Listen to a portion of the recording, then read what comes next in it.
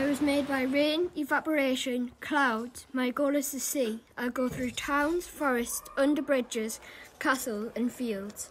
Flowing downwards, I start to see what my daily life will soon be.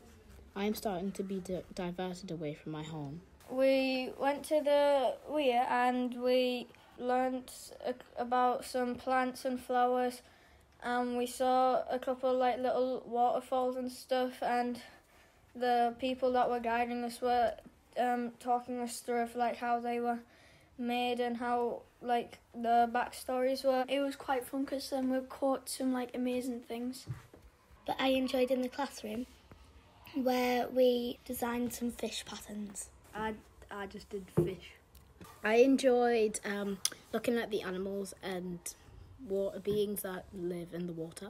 They have tiny tiny fish in them, very tiny.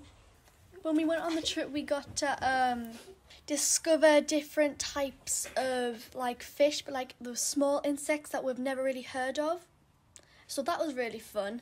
The children had a great time. They were given the opportunity to go down to the river and learn a lot more about their local river, and it's amazing how little they do know about it, so that was really valuable.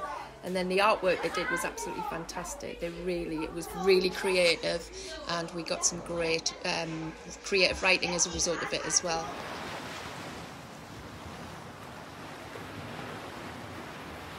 I am the River Weir. Melted glaciation, valleys left behind, erosion, deposits, headwaters, and me. Me in my infancy, rising new and eager, daily life begins. Skipping, carefree, weightless, uncontrolled in flow. Fast, slow, curved and straight. Through countryside, villages and cities, under bridges and out to sea. One of the region's largest, I am the River Weir.